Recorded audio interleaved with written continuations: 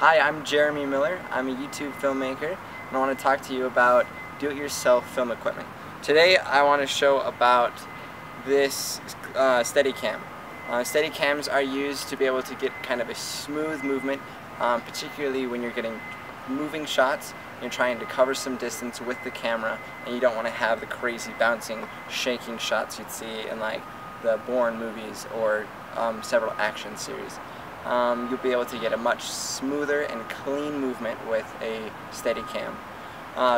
Some Steadicams cost from $500 to several $1,000s.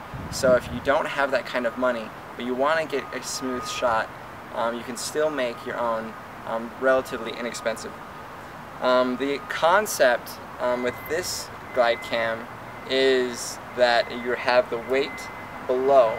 You can create with any type of weight system. What I did is I got myself a dowel pole, hooked in another one for a handle position that you're able to kind of get that steady grip there. And then with that mounted some metal that was able to attach through a bolt system to stabilize inside of the wood, and then created an additional weights on here. I've got about 10 to 12 pounds of weight below, so I'm able to have a lot of weight to stable my shots. So when I move across, I have the weight here that's also counters the weight that's above to go and make sure that I have a clean and smooth progressive movement instead of bouncing all around just with my own arm strength.